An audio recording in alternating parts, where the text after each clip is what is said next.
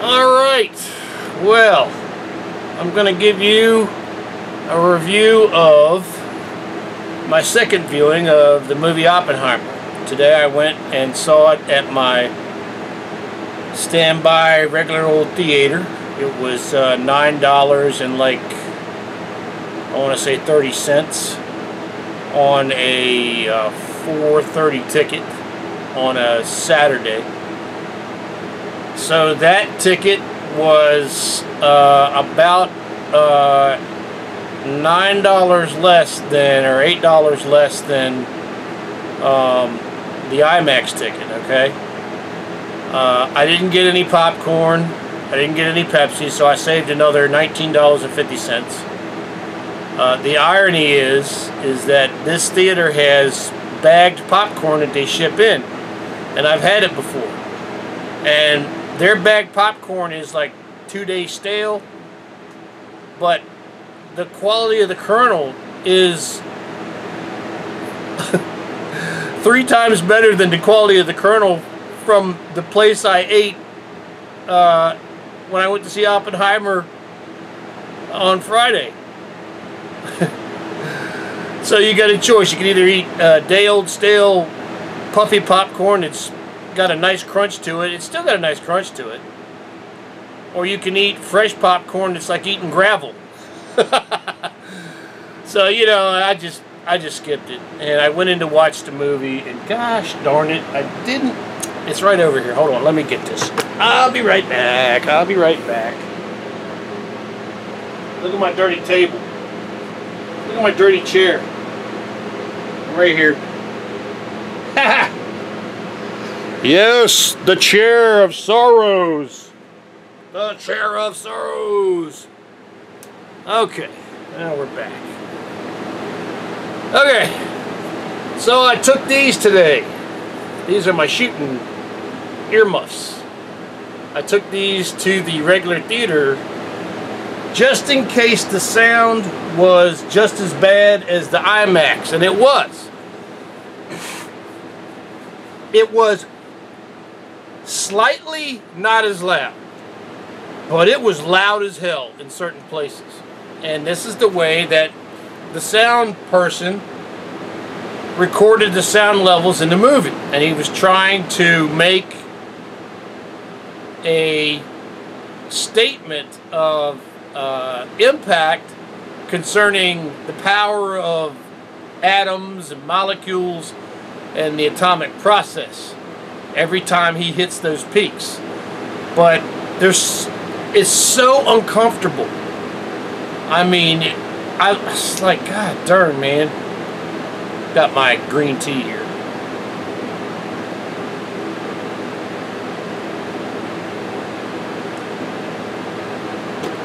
But the good thing for me was I was so uncomfortable with that IMAX movie, with the sound levels, the way they were, that my body, not my brain, my body remembered it. And I was putting the headphones on before anything was happening on the screen because my body knew where the peaks were. It remembered every one of them. It was creeping me out. But I just got to the point where I started leaving them on for the most part. And it actually helped me at the end of the movie, because at the end of the movie, Oppenheimer makes a statement to Albert Einstein. And I completely misunderstood it the first time. And the second time it was like, wow. It made the movie. But they call him Killian. I call him Cillian because it's C, but then cancer is a C, but it's a K sound. So Killian, they call him Cillian Murphy. He speaks it so softly at the end of the movie that it's easy to misunderstand it. But I don't want to tell you what it is. I want you to see it at the theater. But it's a verification of how Oppenheimer believes he may have destroyed the human race. The way he says it is very calm and quiet and very matter-of-factly. That's the way that Cillian Murphy says it, as Oppenheimer. And it changed the end of the movie for me drastically. So I'm glad I went today, because originally in the Imax version, I was so half deaf that when he made that statement, I couldn't hear it, and I misunderstood what he said. I thought it was a very fatalistic statement of what he hoped happened. Instead, it was a statement of what he thinks may have happened, which is, it's kind of sad. It's a sad statement. But, and he says that to Albert Einstein, who was a good friend of his. But the movie was still excellent. I would actually say that I enjoyed the standard theater more than the IMAX, but that is because that's what I watch all the time. If I went to IMAX all the time, I'd probably enjoy that. If I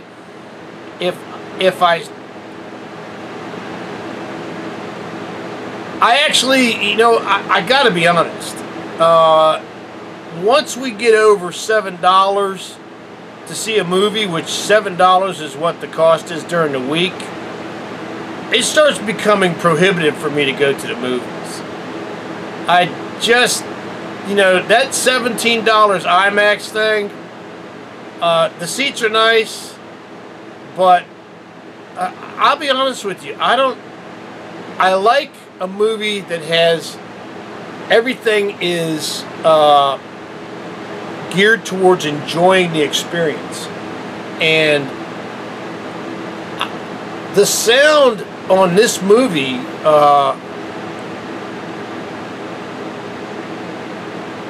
it's painful. And it's not painful in an instructive way. It's just freaking painful. And I really think, you know, when you get to your home theater, you may have to watch out for this, for some of the peaks. If you have a really nice home theater with a really nice sound system, which I don't have anymore because I used to have one and it died. But you may have to watch out for the peaks on it. But the movie itself is outstanding. It really is. I mean, really, it's a tour de force of acting from all the actors. Emily Blunt again, like I said, she got to me again. Cillian Murphy and Matt Damon as Oppenheimer and Groves, their interplay is really excellent, and Robert Downey Jr. is just as evil as he can be, and magnificent. All the actors in this movie were magnificent. One of the actors that played Edward Teller,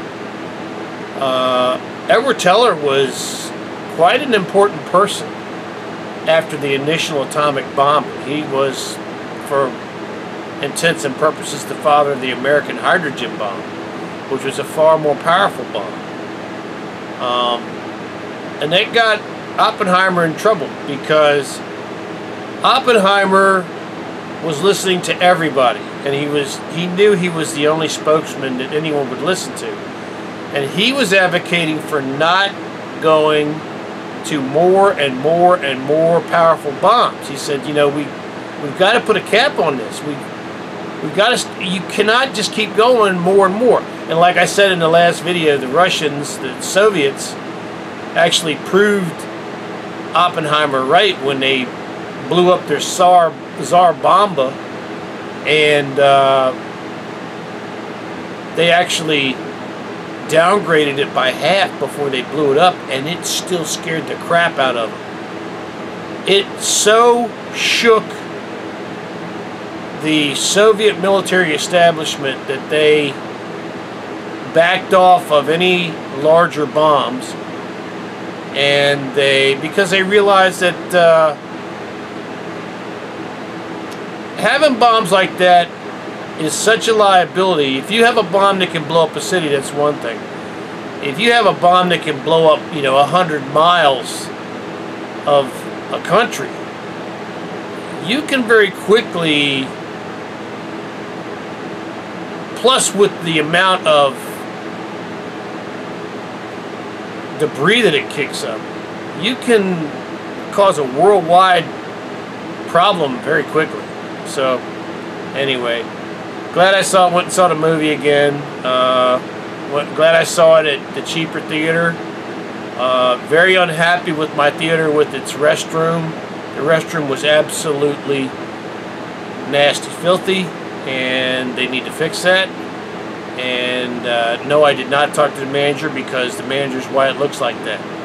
Because what I saw in the men's handicap restroom was dried pee that had been on that urinal for days, and urine that had overflowed, or something had overflowed out of the toilets at the base of the floor. So I've got to report that to somebody, because I don't want any handicapped man going in there in a wheelchair having to use the toilet and having to use that toilet. I just don't. And the rest of the restroom was just absolutely filthy. I just was surprised that this is the one thing I talk about going to Charlestown or going to a Wawa gas station, or a Sheetz gas station.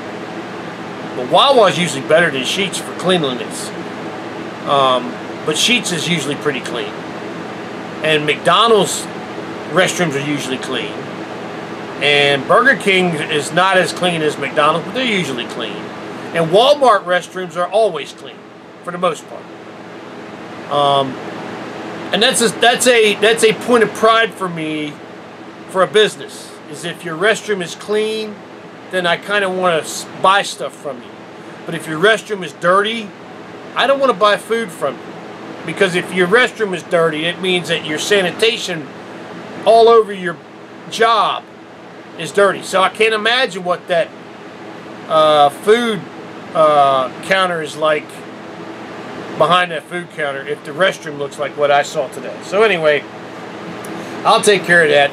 But the theater was relatively okay. I did have a problem, which is I haven't had this problem in a lot of years, but I haven't been going to the theater in a lot of years. But I had my seat got kicked 3 times. Where I was sitting got kicked 3 times. And if you know what I'm talking about. I was sitting in the seat. Somebody was sitting behind me. These people were sitting actually like 2 seats away from me. But the whole seat went like this. Like, it went like that once when they sat down. And then again. And I seem to remember it was once, twice, and then I remember a 3rd time later. Then I went to the restroom because it's 3 hours long and I had to go to a restroom. I waited through the part of the movie I missed last time to see it, and once I got to a part of the movie that I remembered that I'd seen in the last movie, I said, okay, now I can go. You do my break. I went into the restroom and saw that disaster. And I did find one stall that I could use that wasn't absolutely just, it was moderately disgusting. And I had to go, I had to do my business. And I went and did my business. And went back to the theater and I sat down, and damn if I didn't sit, I didn't sit down where I was at. Because I figured when I left, somebody would sit in the middle where I sat at. And sure enough, when I came back, somebody was sitting I was sitting in the middle, but I was sitting like 4 rows up. Sure enough, when I came back, I didn't even look over there until I sat down, because I had no intention of sitting back in the same place and taking the same abuse. So I sat down at the end. When you walk in the theater, the first seat that was in the long row, I sat down at that one because I was going to look off at an angle and be away from these people, you know. So I sat there for a while, and sure enough, 15 minutes later, my seat got kicked again. By somebody who was sitting, who had moved over, was sitting 3 seats away from me. And my seat got kicked twice in a span of about 3 minutes. And I sat there for about 2-3 minutes. I thought about it. I said, no, I'm not going to say nothing to this person, because there's 2 seats down, there's an open row, and I'm still 3 seats up from the front. and I got my headphones on, so my hearing's protected. And I know I look retarded. That's okay. I don't care. That's how I spent most of the movie. And I can still hear very well with these on. I mean, I can actually hear better with these on in a noisy environment than I can hear with these off. So, anyway, so I moved the 2 seats down, away from whoever the idiot was who needed attention because his parents didn't raise him right, and he was a little child, and he comes to the theaters because it's funny for him to get a reaction from people he doesn't know. And because I wasn't there with anybody I knew, and I don't have a bunch of friends I have a beef with. But this person just decided that he was going to irritate the old white guy. And that's fine. So I moved 2 seats down and spent the rest of the movie watching the movie and enjoying it. My seat didn't get kicked again, the guy didn't move again. And I just sat there and watched the movie, and as soon as the movie was over, I left right away. And so I enjoyed the movie. The sound, though, they made a mistake. They made a big mistake on the sound of this movie. It's too damn loud. I know what they're going for. They're going for a dramatic effect with the sound. You know, where I can justify the nudity as being part of the story, this is just an added effect that didn't need to be there. They could have changed the sound so that it wasn't so peaky, so it wasn't so loud. And they could have changed it so that it would have made an impression on you without being painful. But they didn't.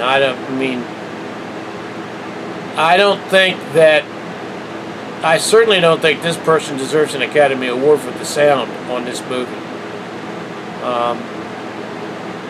And does it affect me saying it's one of the best movies I've ever seen? I'm going to say no, just because the rest of the movie was so good. But the sound is a disappointment. Now, over a television that has no sound system hooked to it, you'll never hear that. You might hear a whoop, whoop, whoop, whoop from the speakers as they try to deal with the low tones, because they went with a lot of very, very low frequency tones. And the problem with doing extremely high power, low frequency tones in a movie is there are very few sound systems that can handle that. You actually get like a thwomp. And that's the sound, a thwomp, out of a subwoofer. If the tone is distorted and powerful and it can't handle it, it'll get a thwomp. And it's not pleasant. So I don't know what was going on with the sound. I'm so glad. I'm absolutely ecstatic I took these. And I'm glad I saw the movie again, because like I said, at the end of the movie, Cillian Murphy says something that I totally misunderstood at the end of the first movie, of the IMAX movie I saw. And the final verdict on IMAX versus standard is, I probably won't go see another IMAX movie again. Because I really enjoyed this movie I saw today, other than the douchebag who needed some attention because his parents didn't raise him right. And like I said about that, I actually recorded this once before, but I did it on my front porch and it got dark. So I'm talking like I look like a ghost at the end of that video. But I don't challenge people about stuff like this. Now, if you were breaking into my car, if you were attacking me, or if you were attacking someone I cared about, that I knew, sure, I would go to the wall for that person, you know. But when it comes to stuff I can walk away from, I'm going to walk away every time. I'm not going to turn around and give this person the satisfaction knowing they got to me. I'm just going to move. And if they move back behind me again, I'm going to move again. And he can follow me all over that theater until I run out of seats. I don't care. But see, while he's doing that, people are watching him behind me. And they know what's going on. They know that this person's being a complete dick. And, you know, hopefully one of them will stand up. The guy moved like 5 times, officer. And I guess the guy wanted to get knocked out. So he got knocked out. And, you know, so anyway. It was a good movie. And, you know, you just gotta be aware that you're in public and you're gonna be dealing with people that weren't raised right by their parents. But the movie was good. I enjoyed watching it a second time. I actually enjoyed having my earmuffs with me because the sound was so damn loud in some parts of it. Very disappointed in that. But the seeing the young lady again who did the nude part, she is an excellent actress. I mean, she's very beautiful. She's a very beautiful body. But she's an excellent actress, and she added to the plot. And all the actors were excellent. And the plot was excellent. And the writing was excellent. So I think it's kind of a lesson for all of us. And that's one of the reasons why Nolan, when you put a movie on IMAX, when you make the investment, when you get somebody who backs you and you say, I want to shoot my movie in IMAX, people automatically go, oh, this is going to be something special. And they put forth a little bit extra effort because they know they're going to be on the big, big screen, that the investment's going to be made. These rolls weigh 600 pounds, these film rolls for IMAX. So it's a major hassle to handle this stuff and to show it. But it was brilliant filmmaking. And I really liked it. I like seeing it again. Restroom notwithstanding, and Moron behind me notwithstanding. But the sound was too loud. There's certain places where the sound is peaking out. And I noticed in the theater, it seemed like the pre-roll before the movie, all of that was also turned up louder than normal. Because apparently they were preparing the audience for the louder soundtrack of Oppenheimer. And I don't know if they were thinking, you know, I almost wonder if they were trying to keep the audience from going to sleep. You know, by hitting them periodically with these unbelievably loud sounds. But that was disappointing. But the rest of the movie wasn't disappointing. It was another banger. It was just fun to watch. Professionals do a great job with a great movie, a great story. The sound was a disappointment. The Moron was a disappointment. It has nothing to do with the movie. The Restroom was just ridiculous. That has nothing to do with the movie. The movie was excellent. So that's what I thought I'd tell you.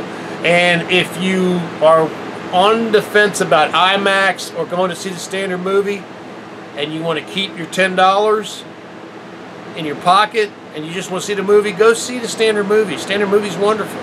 I loved it.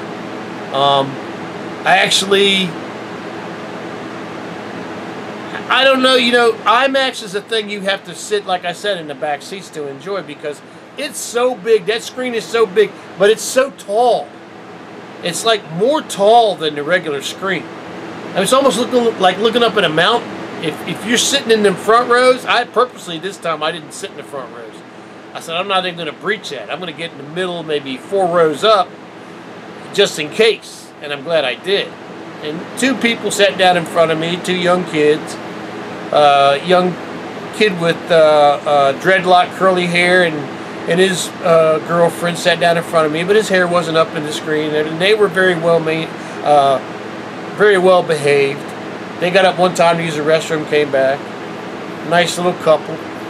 And I was sitting there, you know, until Moronicus started kicking on the seat. And then I went and did my business and sat down, and then Moronicus followed me over to where I was sitting and kicked on the seat again. And then I went down 2 rows, and he didn't follow me. Because You know, you can go dark places. And when you go dark places, you do stupid shit.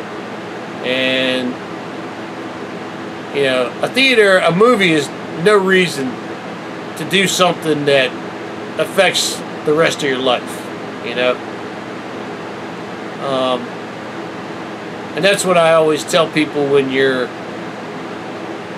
have the means on you to do things that can change the rest of someone's life. You have to have more self-control than the person that's trying to affect your emotions.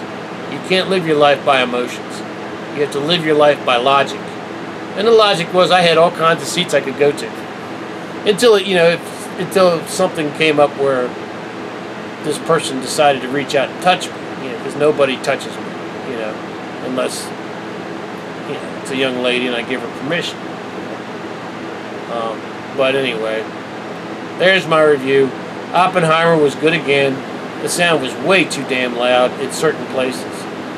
I'm very disappointed about that, but the acting was brilliant. The movie was brilliant. It's brilliant, and well worth the $9.30 or 50 cents to see again.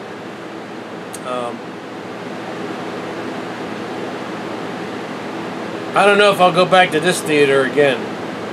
I'm not looking at that restroom. That was so disappointing. But anyway, I hope I didn't keep you too long. God bless you folks. Thank you for watching the video, and we will catch you next time. Peace. Go see Oppenheimer. Let me get my big ugly face in here. Go see Oppenheimer. It's a great movie. Peace.